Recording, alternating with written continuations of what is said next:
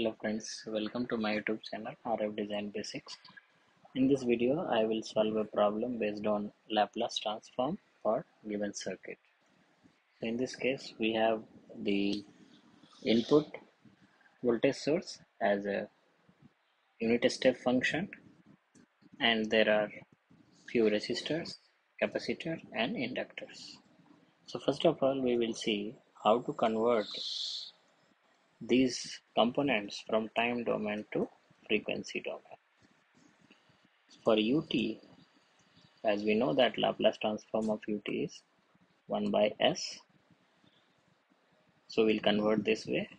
Resistors and all remain same, so resistors will be 1, then 5 ohm will be also 5, 1 by 3 Faraday capacitor, so this will be converted using a formula 1 by sc, so 1 by s into 1 by 3, it is 3 by s.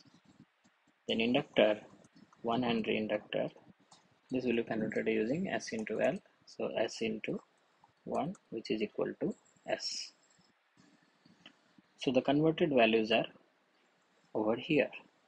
Now we can apply the general KCL KVL for solving this problem.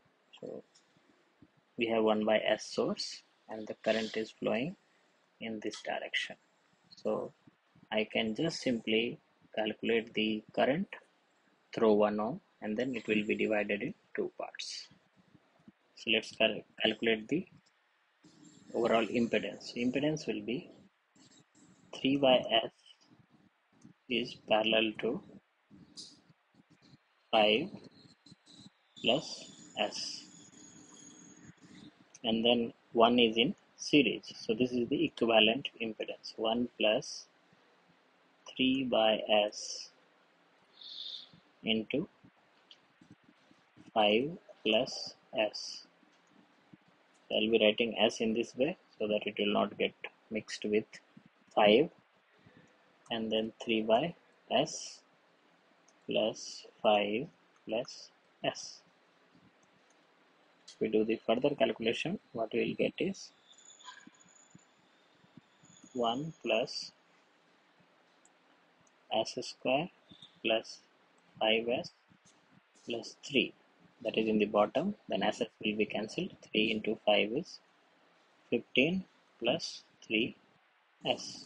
If we add them, it will become S square plus 5S and 3S, 8S plus 3 plus 15, 18 divided by S square plus 5S plus 3.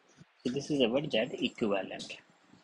Now we will calculate what is the value of current passing through 1 ohm resistor, and let's say that is I.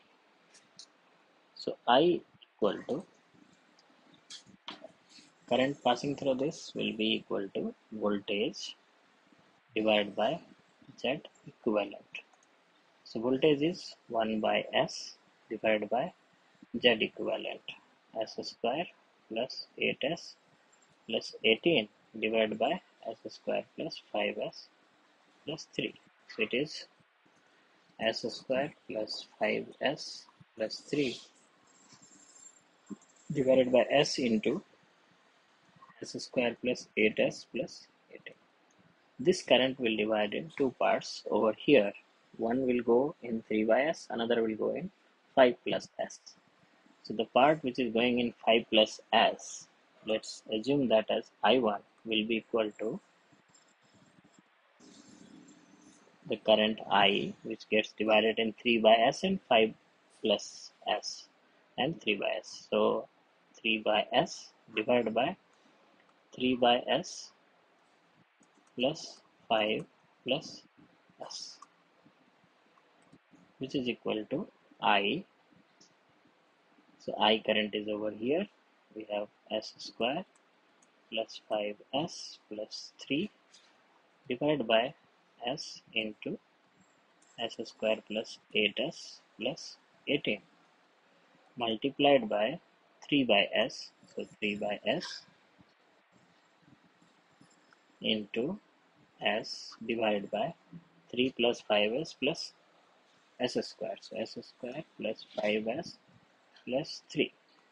So basically this and this will cancel out, s and s will cancel out, so I1 equal to 3 by s into s square plus 8s plus 18, and this current is flowing through this branch which is I1. So if I multiply with S, I will get the voltage across the inductor.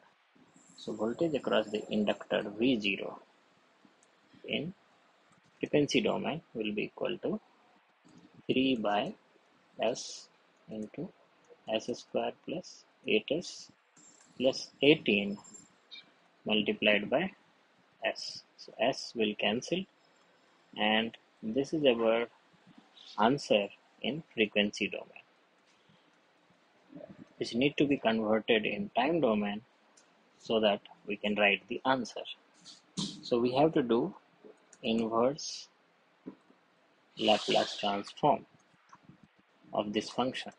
So we will start with making the perfect square. So for that we have to do the perfect square, 3 by s square plus 8s. So this can be made as perfect square if I take 4 over here, 4 square.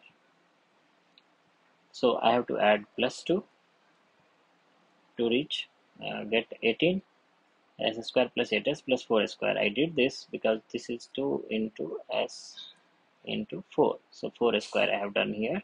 Now this can be further written as 3. 3 is in the common. Then s square. So s plus 4 whole square. Plus 2 is root 2 square. So this root 2 can be multiplied over here and also divide. So now our constant term is 3 by root 2. Now I'll do the inverse transform of this function.